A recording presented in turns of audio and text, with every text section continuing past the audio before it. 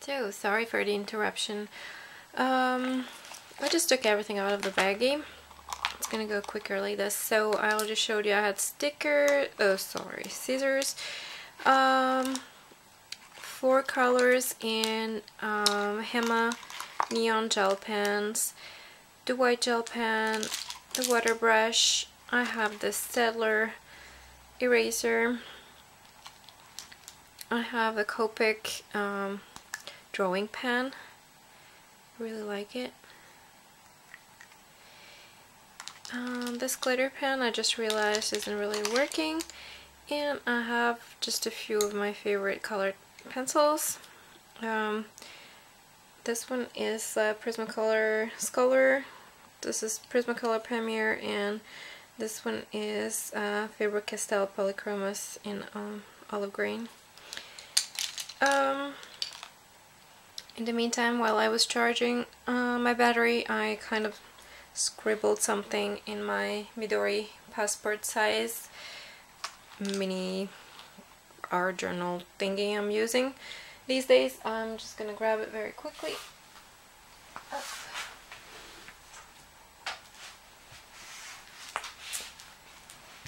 I don't know if you have noticed, but I was keeping it like here. I just tried some things out a few minutes ago, and my glitter glue is still drying, so I cannot close it, but I have, this is the only true Midori I have, and I have purchased it after I had made a few of my Fodoris, because I was still curious to see how the real thing was made, how the letter was, and all that stuff, so I kind of ended up buying this one last summer. Haven't really used it except for the trip I took on that summer, because I had just received it a few days before I left, so it was not very heavy to carry around, so I was like giving it a try. I didn't use it so much. I did make these 2 pages that I completely forgot about, and I was really happy to rediscover 2 or 3 days ago, because it was finally ended up being a souvenir from last vacation, where we all had a stomach flu for 3 or 4 days, and this is while we were waiting for a delayed flight at the airport, so it kind of brings up back memories. This is like recipe for homemade rehydration solution, because we were really in a bad shape and we have to take it like every few minutes for a very long time. So now I kind of get why people do travel journals, which I don't tend to make. I tend to consider my everyday life, even the travel is not really interesting, but when I do write something down or do draw something about a certain place or at a certain moment, and when I stumble upon it a while later, it's kind of really nice, so I think I will try and discipline myself to do it a little bit more often. So inside I only have the original notebook that came with it. I just glued this little pocket on it. I did get a laminator and as you can see, I'm laminating everything indeed. I made this little notebook with some extra Hobonichi papers because I was in the mood for doing so. Just because. And I'm really bad at cutting laminated things. I have like a guillotine cutter, I have a Fiskars cutter, you know, with those sliding little thing, but I end up moving everything. It's very slippery, and you know, when I was trying to catch up on my mistakes, like this one ended up being smaller than the passport size, but it's still working okay. I did a little art journal page here. I was trying out my Inktanks blocks on this paper, sorry. Why am I so out of breath? And I don't know, sorry about that. And I really love that. It works super well, so I think I'll be doing more of that. And at the end I just have a little plastic baggie that goes all the way, and I can slide it completely out. I'm going to show you. So I can use it as a full-length storage for magazine clippings and things that I will be using in collages, or and also as a reference image.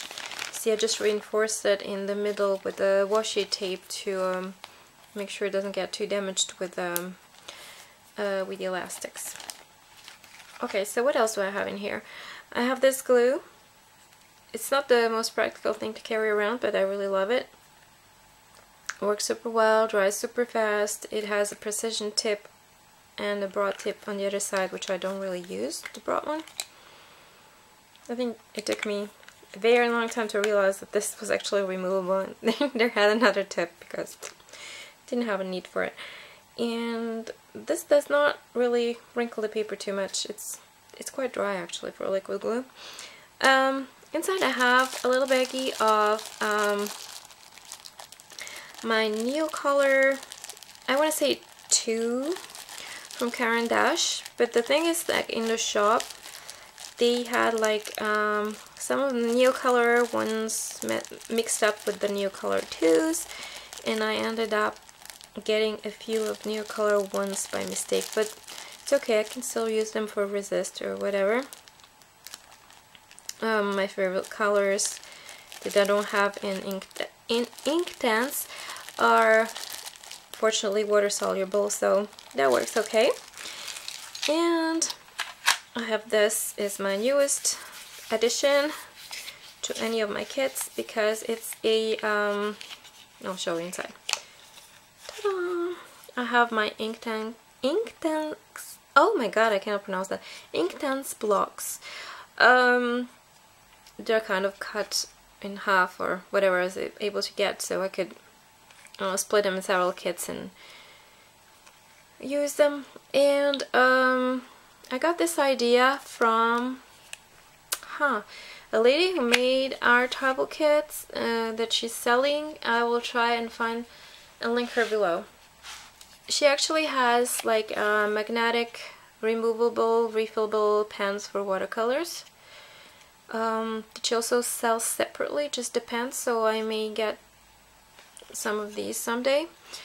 But what I thought I would do is I ordered on eBay for very, very cheap a business card holder, just kind of made out of aluminum, I guess, and it looks exactly like what she used, and I thought it was really a cool idea because it's really, really thin and very, very portable, and as you can see it fits these blocks perfectly.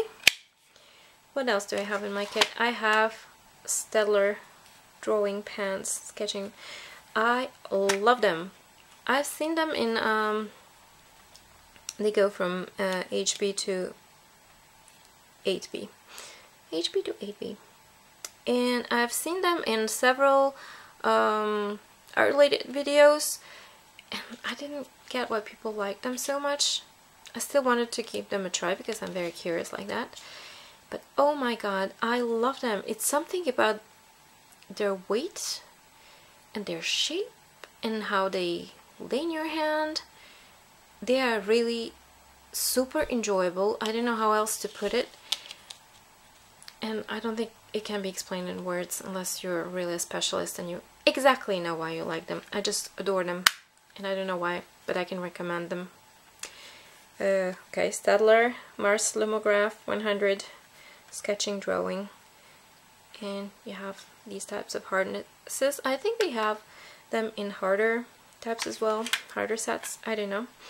I'm using also this glue runner, I guess, a pencil sharpener, a little stapler, my favorite glitter glue, the only one I actually like, because I just love these colors, and I have some double-sided sticky tape in case I want to use it like to make my own stickers or whatever. So that's about it. Is this dry? No, it's not dry yet, but anyhow, you probably saw in the beginning of the first video because before it got cut out